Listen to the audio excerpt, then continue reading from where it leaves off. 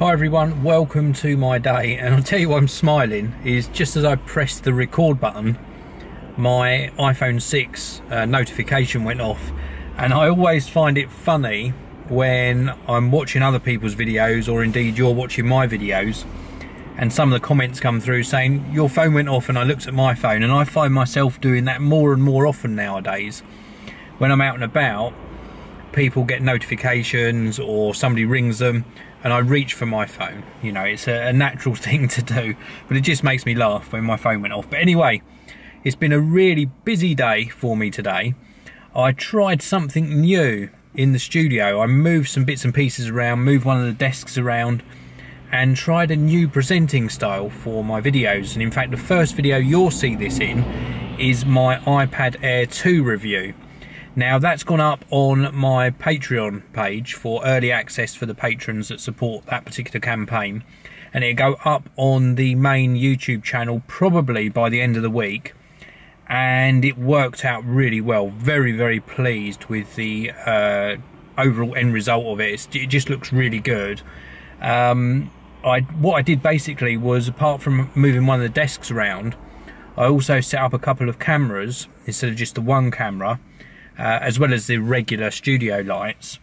And I also used a different microphone. Instead of using my lapel microphone, I used my Rode Stereo Video Mic Pro, but I positioned it very differently. So instead of on top of the camera, I put an extension lead on it and positioned it off camera, so it was nearer to me but out of shot, and it sounded really good. Very pleased with it. The acoustics on it were really good, not too echoey. It sounded very natural as well, nice amount of detail in the audio. So I'm just really pleased with how that actually ended up looking. The video worked really well. And also the multicam editing on Final Cut Pro 10. First time I'd really experimented with it properly. And it's so good. Very good indeed. Really pleased with the results. A little bit tricky. A longer edit, of course, to check everything. And I'm really pleased with it. So I'm looking forward to obviously my feedback from my patrons, and then when it goes up on the main channel that you're watching this on, I'm looking forward to the feedback from you guys and girls as well. So anyway, apart from that busy day, it's now almost 5 PM, and I was really hoping and expecting, because it has been shipped, for my Google Nexus 9 to actually be delivered to the studio, so I can give you my initial unboxing and first impressions. And then I'm going to be working on an iPad Air 2 versus Google Nexus 9 comparison review, or video, not review. And that's primarily because I've been asked to do that by quite a few viewers now. But it hasn't been delivered yet, so I'm really frustrated. I just seen somebody I know walk past. They didn't see me. But anyway, I digress. It wasn't delivered. It could still be delivered today. There's another, hour before couriers normally don't deliver after 6 o'clock. So I'm just hoping that it still comes today. If not, it should be tomorrow.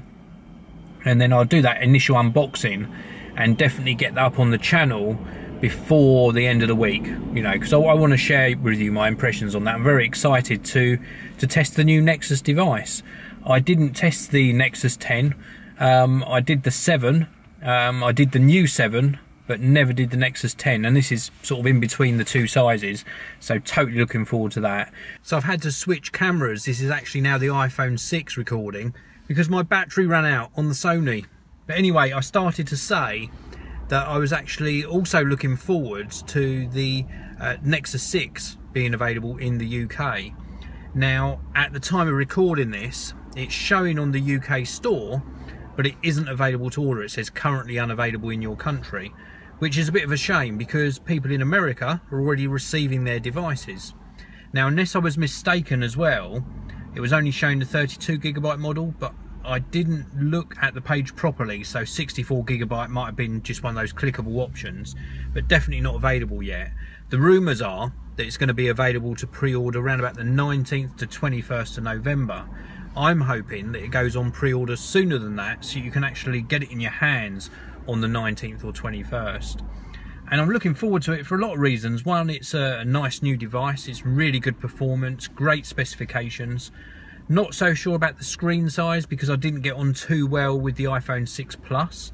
but I'm looking forward to the raw, native, sort of untouched Google Android experience, and of course the latest version 5 Lollipop as well, and all of the new design, sort of user interface and everything. It looks really very, very nice indeed.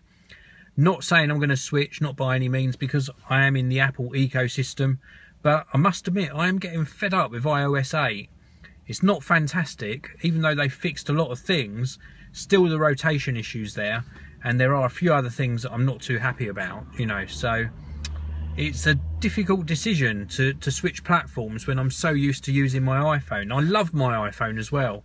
I still think the camera is the best available, but we will see. When the Nexus 6 comes, we'll see if I change my mind, and if I do change to the Nexus 6 as my daily driver. I've also been interested in the Note 4, but I think the only thing that puts me off the Note 4 is TouchWiz. You know, if that was just raw Android without any changes to it, that would have probably been ordered and in my hands already. But anyway, that's it for today. It's been a really busy day. I hope you've all had a fantastic day as well. Thanks very much for watching. I'll see you all again tomorrow.